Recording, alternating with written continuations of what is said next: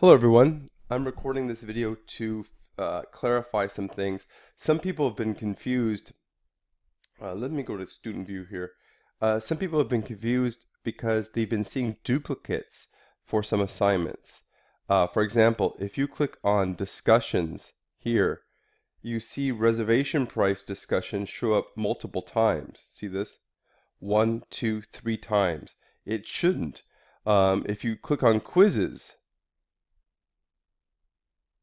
you see quiz in terms of you see quiz 2 showing up twice. I don't know why this is happening, but if you click on home and you look at things on a week by week basis from this perspective, there are no duplicates. For example, in week 2 there's only one discussion thread and one quiz. So there's no confusion here if you look at things from the home section.